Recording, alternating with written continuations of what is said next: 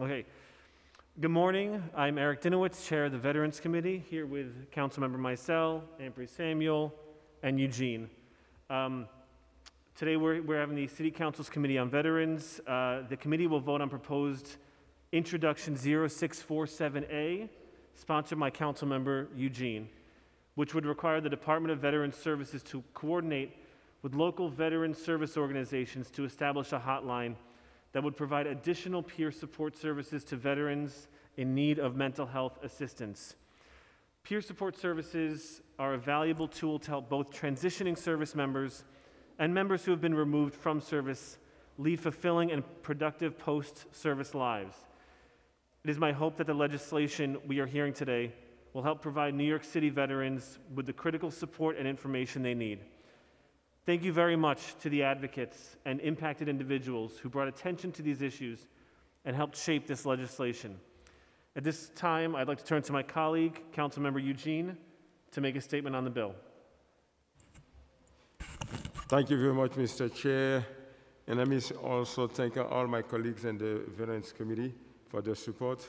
My name is Matthew Eugene, and I'm very proud to support Intro 647A, legislation that requires that the Department of Veteran Services to coordinate with a veteran service organization to establish an outline to provide peer support services and information to veterans.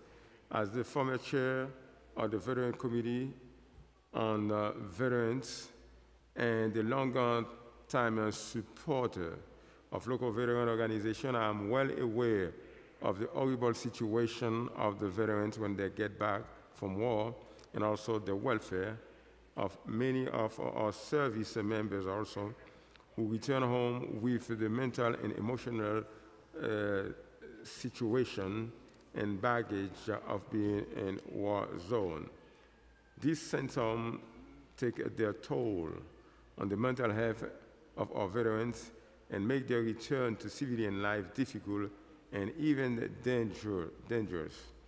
It is an unfair burden on both for the individual, their families, and friends, all of whom want the best for returning soldiers.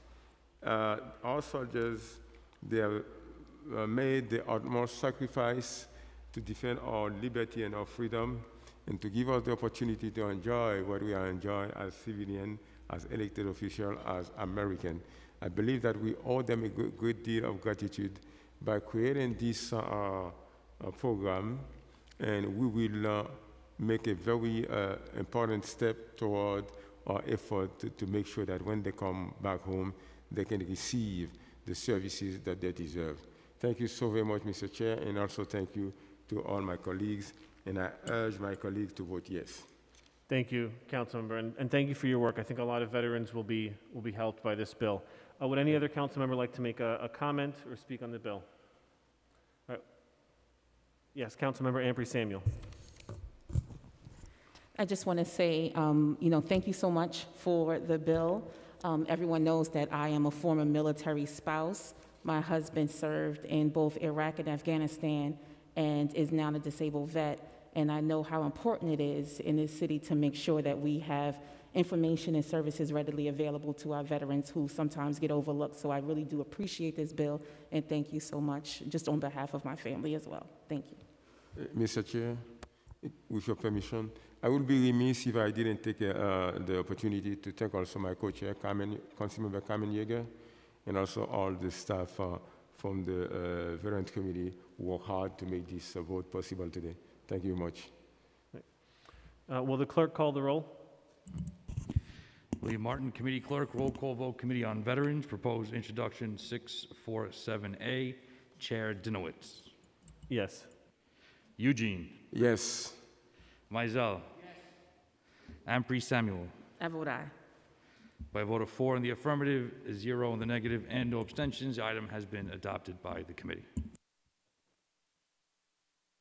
This hearing is now adjourned. Okay. Now it goes into history. All right. Where did you teach? Thank you. I taught in the Bronx, Kennedy and